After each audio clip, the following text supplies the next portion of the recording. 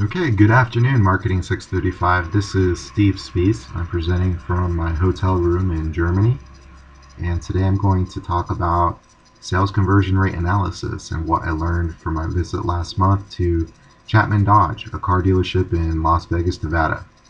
You can check them out online at www.lasvegasdodge.com.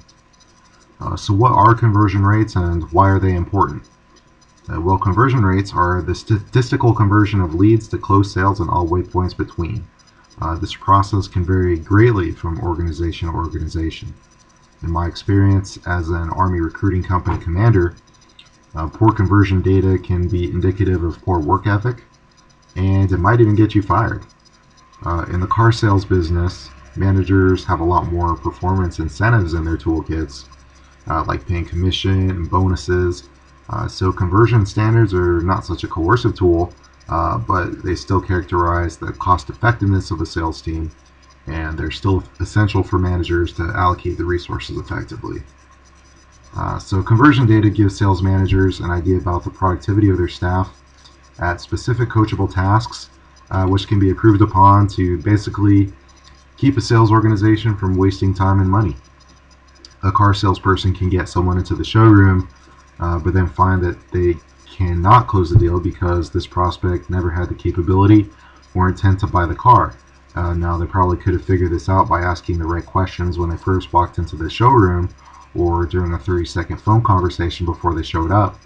But because of poor process controls, your team may be wasting time and money on pursuing sales that were never going to happen. Or maybe your sales staff are saying they are getting poor results from the leads they have. Well, is it really the leads, or is it the sales team? Conversion data will tell you this. To use an illustrative example, soup to nuts, let's say that your marketing department has generated 100 leads, and these are from an expensive advertising campaign, and they turn these leads over to you as the sales manager, and they're distributed amongst your sales staff based on geography, demographics, or some other rationale. In the case of a car dealership, for example, you might have to consider language capability in some markets. The conversion process starts before a single one of these leads is contacted by a salesperson. So leads must be pre-qualified in order to determine whether they have the intent to just get more data, because we know occasionally marketers get bad data. When they call you at night and try to sell you a product that you never, had any interest in, and whether they have the capability to actually purchase your product or service. So perhaps they can't afford your product, or they're too young to legally purchase it. You can sometimes get this information through public sources like social networks, and sometimes you can spot obvious fake names or duplicate names, as in the case of contest entries, and you can screen these out. Or sometimes your sales staff will just recognize a lead as someone unqualified they have dealt with before in the past. So most of the time you just won't know until you contact them or they walk in. For the purpose of the illustration, let's say that of those 100 leads, 10 are found to be unqualified, giving unqualified to qualified leads a conversion rate of 90%, which is pretty good. So you as a sales manager, you give that feedback to marketing, and as you see that lead go from lead to prospect to applicant to closed sale, that funnel gets smaller and smaller as there's attrition at every level. So next, your sales staff will take that qualified lead data and any useful blueprinting information that they may have acquired and attempt contact through the appropriate channel. Now that could be telephonic, could be email, could be face-to-face calling, as in the case of fleet sales. Chapman Dodge sells to Costco and all the major fleets. So some organizations, they track attempts to contact versus successful contacts as a conversion metric.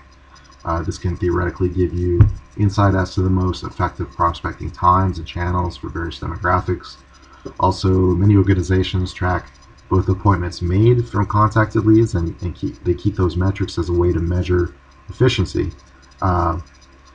The problem with this data is that you may not be able to make an appointment with a contacted prospect, but that prospect might just walk into your office on their own. Do you count that as an appointment?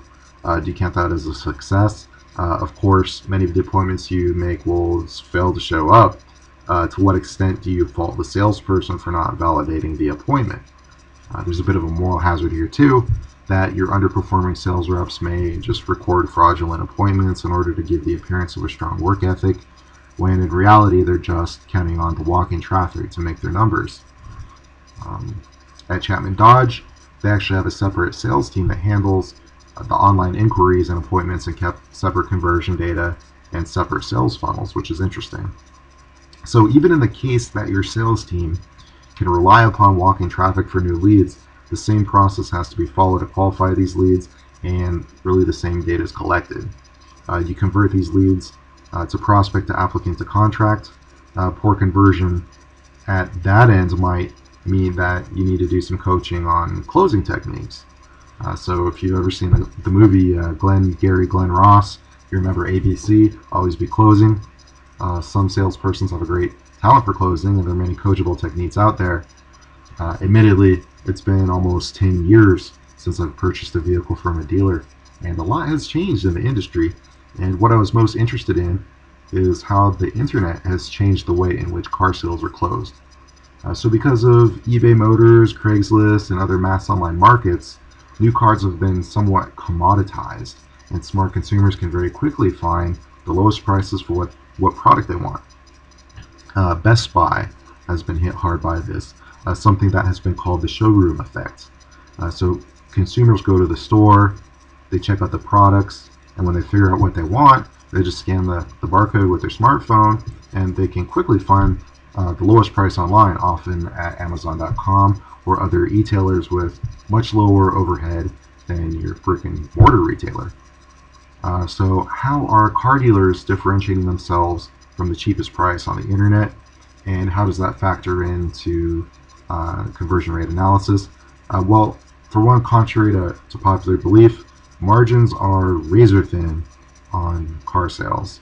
New car pricing is often subject to manufacturer price maintenance, but used car sales can fluctuate much more to match online quotes. Chapman Dodge actually uses a high-low pricing strategy, and they will quite frequently sell a car for less than cost in order to make up for the loss in after-sale service, like parts, warranty, and repeat business. The idea being that if you treat your customers well, they will keep coming back. Car dealers, they do not only make money off of car sales. Chapman Dodge has a huge parts warehouse, and I've been told they're one of the top 10 Mopart distributors in the region. And while we tend to think of carrying a bunch of inventory like this as a liability, over 25% of their income is actually from part sales. So not just to warranty vehicles or installing dealer options, but to Napa Auto Parts in the region, service stations, and even to competing dealerships, with a hefty markup, of course. So as profit moves to the right of the sale and sales funnels become more complicated with multiple channels, we're seeing sales management and customer relationship management becoming more integrated in the car sales industry.